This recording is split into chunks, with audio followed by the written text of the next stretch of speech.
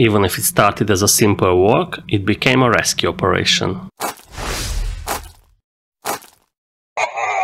Hi, today's episode will be a special one. Back then, I didn't even imagine how special, because it's the day of the Jókai Mór memorial hike. But because yesterday evening I came back from Germany and I was very tired, I decided not to participate. But Edith does on the 30-kilometer distance together with a common friend, Blanca. And I will go to meet them to Rimetea. Right now, I'm in the parking of Decathlon, because I bought something that we'll need in Iceland. I guess hopefully we won't. The girls arrived to Moldovenești in 5 to 6 hours, which is after the half of the distance. So I anticipate that they have 1.5 hours, 2 hours, 2.5 hours to the finish.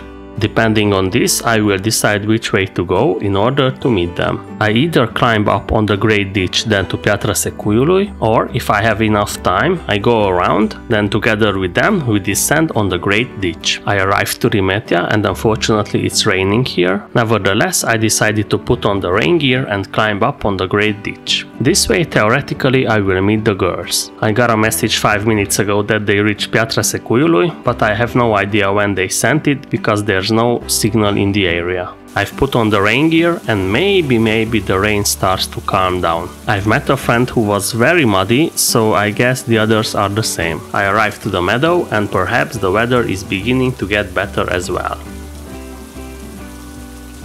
I've met another friend who also confirmed that it's quite difficult to descend on a great ditch in such conditions. Edith has hiking poles, I don't know about Blanca, so it could be useful to give her mine.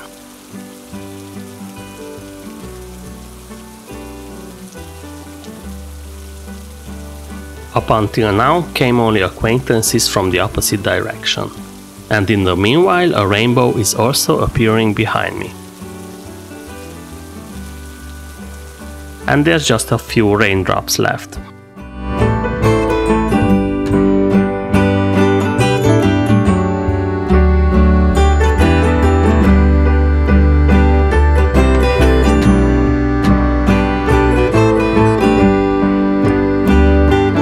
While I was climbing, several hikers told me that a girl fell and broke her nose, so it sounded pretty ugly at first, but I just met her and she was walking on her own legs with a little bit of help, so in the end it doesn't seem too serious. In this area the trail is slippery even in dry conditions, but after a rain like now it's actually quite dangerous. I left Rimetea half an hour ago, so I still have half an hour to the saddle, during which I should meet the girls.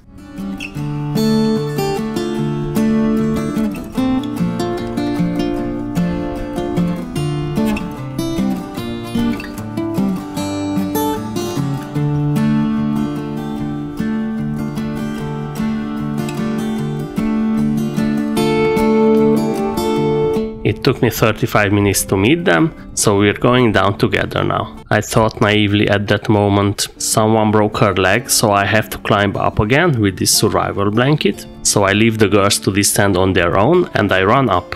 As you can see, I'm close to the saddle. It took me 40 minutes to get here. But I met someone who told me that the injured person already got a survival blanket, so I'm not sure if it makes sense for me to climb as well. I managed to call the village and ask if there's still need for me. The mountain rescue team also left 10 minutes ago from Aiud. And now I'm waiting for a call to decide if I should continue climbing or turn back.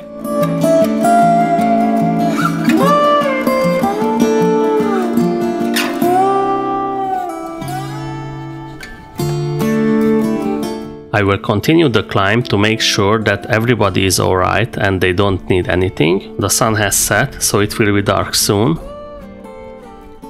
It started as a simple walk, but it became a rescue operation. To understand the following events, some explanations are needed. The accident took place 10 minutes from the saddle of Piatra Secuiului towards Moldovenești. While I was climbing up the Great Ditch, a volunteer called Alexandru left from Cluj with a special off-road vehicle, and from Aiud, the mountain rescue team. Both teams tried to get to the saddle from Podeni, but this was very difficult on the muddy, slippery road. In the meanwhile, I reached the saddle where I met a participant who was waiting for the rescue teams. From him, I found out that there are 2 more persons with the injured one and they don't need anything. Soon, Alexandru has arrived with the off-road vehicle and we were waiting for the mountain rescue team with the stretcher. Unfortunately, the car of the mountain rescue team got stuck, so Alexandru returned to get 2 of them and the stretcher, and the other 2 left on foot. So we left with the participant, with Alexandru, and with the 2 mountain rescue guys to the place of the accident. Later, the other 2 mountain rescue guys also arrived. After medical attention was given and the person put on the stretcher, the mountain rescue team decided not to ascend on the slippery trail, but rather descend. Because of this, Alexandru transported back one of the mountain rescue guys to their car, so he could drive to his colleagues on a different road. After that, the off-road vehicle returned to get us to Rimetea through Colțești.